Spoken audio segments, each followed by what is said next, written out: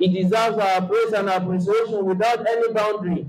We ask him to continue to shower his blessings upon the noble soul of Prophet Muhammad sallallahu alaihi wasallam, members of his households, companions, and the generality of Muslims in the day of recompense. Amen. Respected elders, brothers and sisters alike, today inshallah Kareem, the topic of our sermon, culminating from verse of Quran, wa ahsin kama ahsana Allahu ilayk. Wa ahsin kama ahsana Allahu ilayk. And be kind as Allah subhanahu wa ta'ala is kind to you. Allahu Akbar. Respected elders, brothers and sisters alike, kindness is a cornerstone of Islamic ethics. It is a quality that Allah subhanahu wa ta'ala places upon every blessed Muslim. As you have, remember those whom Allah subhanahu wa ta'ala deprive. As I do have, I should remember those whom Allah subhanahu wa ta'ala do deprive. In terms of affluence, we are not equal. We can never ever be equal. In terms of gathering wealth, we are not equal. We can never ever be equal. And Allah subhanahu wa ta'ala, who places you, who places me to wherever we belong, either you are among the top brass, you are among the movers and shakers, you are among the medium, you are among the people on the floor, then Allah subhanahu wa ta'ala has been kind to every single one of us. Wa ahsin kama ahsana Allahu ilayk. Be kind to others as Allah subhanahu wa ta'ala is kind to you. Allah made mention of this to clarify that he does whatsoever he wants. He says in Surah Al-Imran, Inna Allah yarzuqu man yasha bighayri hisab. Allah gives to whomever he wishes when it comes to bountifulness, bounties, countless, uncountable money. Allah gives to whomever he wishes. Bighayri hisab, without accountability. Jalla jalaluka ya Allah. And Allah subhanahu wa ta'ala makes whomever he wishes to be poor without anybody having the audacity to challenge Allah subhanahu wa ta'ala. Then Allah gives to those whom he has given for them to remember those whom he had deprived. That in hadith of Prophet Muhammad sallallahu alaihi wasallam. Prophet sallam is the best example of kindness, even though he had little. Therefore, you and I to know we are having responsibilities from Allah shouldered upon our neck for those who have. In another chapter, Allah made mention, لِيُنْفِقُ ذُو سَعَةٍ مِّن سَعَتِهِ. لِيُنْفِقُ ذُو سَعَةٍ مِّن سَعَتِهِ. For those whom Allah subhanahu wa ta'ala gives in no measure, they should spend in no measure. وَمَنْ قُدِرَ عَلَيْهِ رِزْقُهُ. Whomsoever Allah subhanahu wa ta'ala gives in small and then small measure or small quantity, فَلْيُنْفِقُ مِمَّا آتَاهُ اللَّهُ. Let that person also spend from the little Allah subhanahu wa ta'ala has given to him. لَا يُكَلِّفُ اللَّهُ نَفْسًا إِلَّا وُسْعَهَا. Allah subhanahu wa ta'ala has not placed upon any shoulder except that which he has the ability to carry. Now, the basement for our sermon today, coming from our last sermon, we move everything in pari passu from minor sins, minor signs of end time, to major signs of end time, to the reality of Yawm al-Qiyamah. Then we stop at imma al-jannata wa imma al-nar.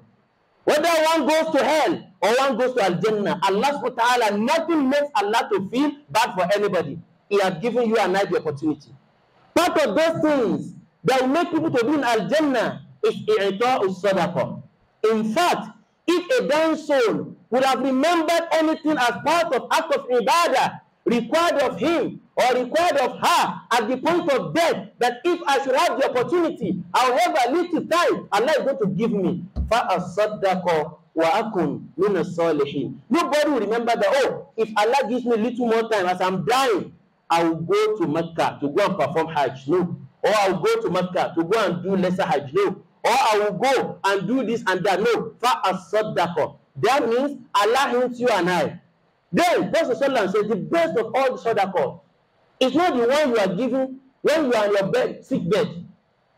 A good number of the ummah, they only remember to give sadaqah when the doctors perhaps have told them that allergy is 50-50. What is 50-50? Some, they even said, if you survive till next week, that's the grace of Allah subhanahu wa ta'ala. At that material time, that's when some ummah Prophet Sallallahu will start weeping. Say, now, Akirami Alaji Wani, I am giving sadaqah to Masjid of Area 1. I'm doing this. Do it now before you get to that trick of trap. فَأَصَدَّقُ وَأَكُمْ مِنَ الصَّالِحِينَ. Allah says, وَلَنْ يُؤَخِّرَ اللَّهُ نَفْسًا إِذَا جَاءَ أَجَلُهَا. Once your time is up, Allah will not give you more. When my time is up, Allah will not give me more, because Allah deliberately did not give Prophet Muhammad sallallahu alaihi wasallam more than what he had written for him. If this means anything to all of us, it means that we need to help ourselves in this state of mess and the state of economic hardship we are facing in Nigeria. For those whom Allah has given in no measure, don't go and sleep and be snoring that I don't give a damn. Like some our brothers who said in Southwest, Dam Nimole, I know my baby in Kwema in the Allahu Akbar, that I don't give a damn. As soon I'm Bellevue, my families they are okay. I can go anywhere, I can eat anything. I don't give a damn. Whoever wants to go and embrace transformer should go and embrace transformer. Don't get to that level. Don't get to that level. The one Allah has given to you, be Rabbul Kaaba, not because of your reasoning. It's not because of your certificate. It's not because of certificate. You see somebody with third class, but all the people, first class, owners, elders, they are saying yes sir, because Allah had written yes sir for him right from Al-Arsh. Likewise, go to Wuse Market. Some people did not go to university. What they are controlling, wallahi, they are far better than the civil servants that are waiting for government monthly. And they have never attended any university. They don't care about university. إِنَّ اللَّهَ يَرْزُقُ مَنْ يَشَاءُ بِغَيْرِ حِسَابٍ. Don't wait for government alone. Government may be doing. If they do, Allah will reward them. If they refuse, Allah will hold them to ransom on the day of Qiyamah. But don't wait for government. Allah knows that government will do, many people will do, but Allah wants you and I to be part of those who are going to be doing.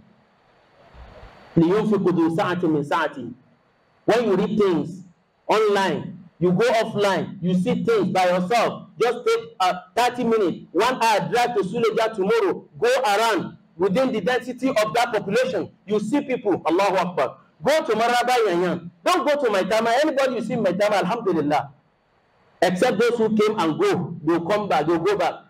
Go to Gogalada, you see people, as it's raining now, they are happy, they are sad. Inna lillahi wa inna ilayhi raji'un.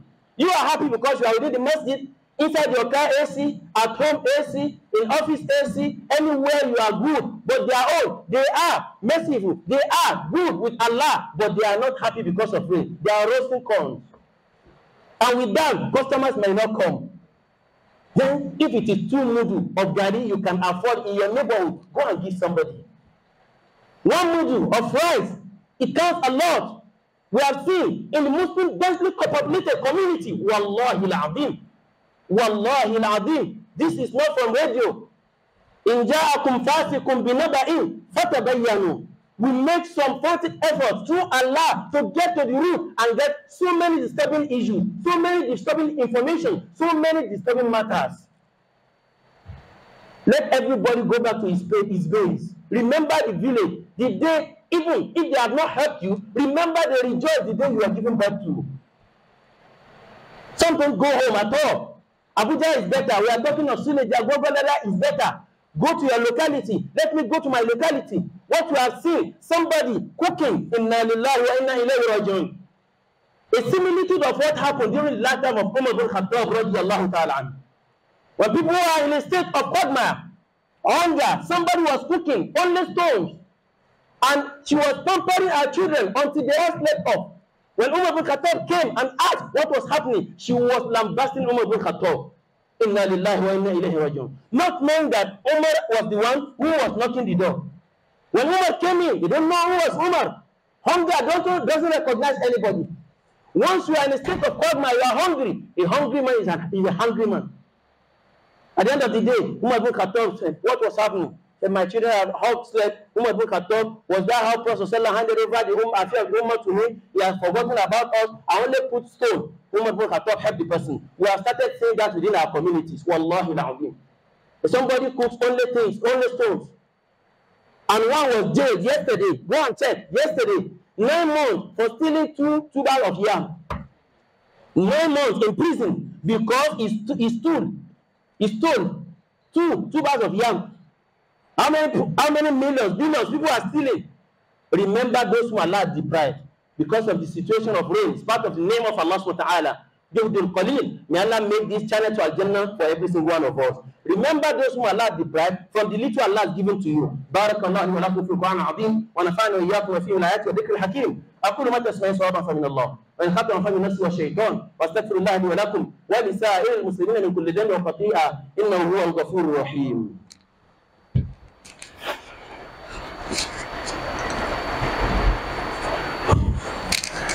الحمد لله الذي كرم بني آدم وحملهم في البر والبحر ورزقهم من الطيبات وفضلهم على كثير ممن خلق تفضيلا وأشهد أن لا إله إلا الله وحده لا شريك له واحد لا من قلة ومعبود لا من علة أول قديم بلا ابتداء وآخر قيوم بلا انتهاء وأشهد أن محمدا عبده ورسوله معلم الأنام بوحي المنان صلوات الله وسلامه عليه وعلى آله الأخيار وأصحابه الأبرار وكل من سار على نهجه إلى يوم تبلى فيه الأسرار. معاشر المسلمين، تدبروا قول الحبيب المصطفى محمد صلى الله عليه وسلم: الراحمون يرحمهم الرحمن ارحموا من في الأرض يرحمكم من في السماء. وتذكروا قول الله سبحانه وتعالى حيث حثنا وحثكم أمرني وإياكم على أن ننفق على الجيران على الأقرباء على الأيتام على المساكين. الله أكبر. يقول جل شأنه في سورة الإسراء: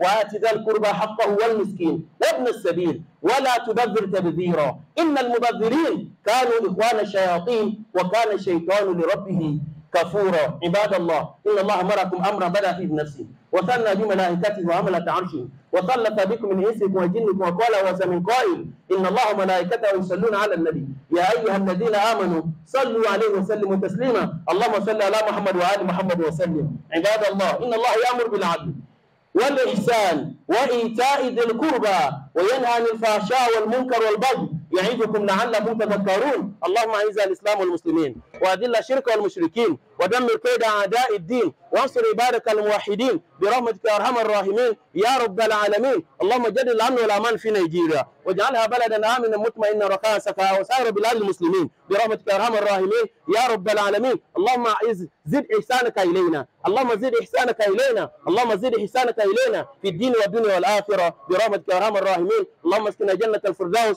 مع الأبرار يا عزيز يا غفار يا رب العالمين مع الذين أنعمت عليهم من النبيين والصديقين والشهداء والصالحين وحسن أولئك رفيقا. سبحانك اللهم وبحمدك أشهد أن لا إله إلا أنت أستغفرك وأتوب إليك. سبحان ربك رب العزة عما يصفون وسلام على المرسلين والحمد لله رب العالمين.